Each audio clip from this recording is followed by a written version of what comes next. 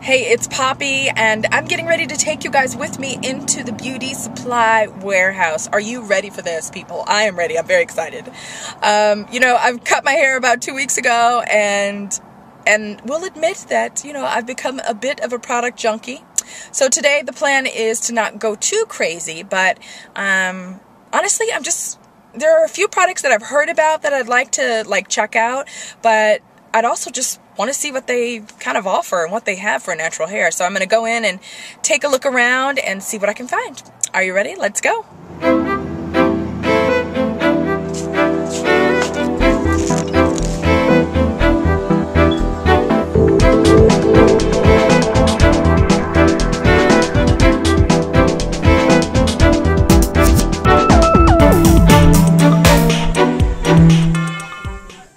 Okay, so we're finally back from our visit to the beauty supply warehouse. Let me show you guys what I bought.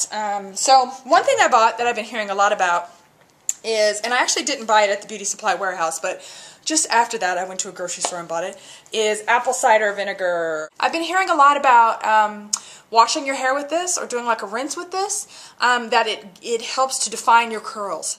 I also got this wide tooth comb.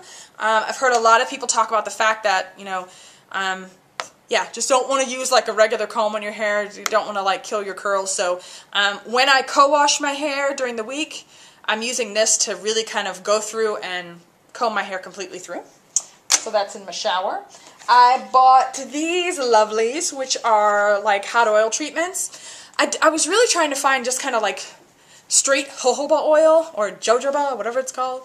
Castor oil is another thing I've heard really good about.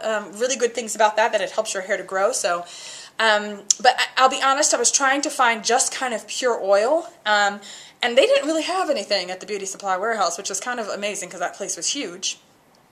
But they didn't have anything that was just pure oil there.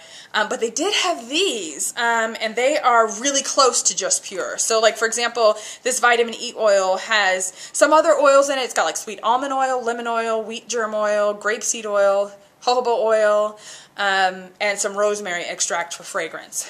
So I was okay with that. So I actually used this for my deep conditioner hot oil treatment this week. I used about half of the tube, which, my hair's pretty short, so that'll last until my hair grows, and then it'll be more than that. But I paid 99 cents for these, so it's really cool because they say on the front what they do. So vitamin E oil aids stronger, longer, and healthier hair. So we got that. We got some carrot and aloe oil, some olive oil for moisture, and then some raw shea butter oil. So we'll be using these every 2 weeks. We're going to do a hot oil treatment, so bought those. Okay. I've been hearing a lot about this gel, this Eco Gel. So I bought this one. This is the olive oil styling gel. I've heard really good things about it in that it doesn't get flaky or hard. I know people use gel for their twist outs and bantu knots and things like that, so I did go ahead and purchase some of this. And then the shampoo that I was talking about. I've been hearing a lot about the Shea Moistures line. So I bought the this is the Organic Raw Shea Butter Moisture Retention Shampoo. And so I bought this. I've heard great things about this, that the products, it's organic, the ingredients are organic, and I know a lot of people who kind of try to go by the curly girl method, who don't shampoo regularly, do use this at least once, maybe twice a month. So that's kind of what, my plan is right now, to shampoo my hair with this shampoo at least twice a month, basically, is what I'm thinking, every 2 weeks when I do my hot oil treatment. And then, okay, one other thing. This is my, I didn't really need to buy it, but it was something I've been hearing about, and it was kind of one of those things that I did, like, for the future. Like, my hair is going to grow longer, and one day I'm going to get to use this product when I'm doing my twist outs and stuff. And it's the Cantu Shea Butter Leave-In Conditioner Repair Cream.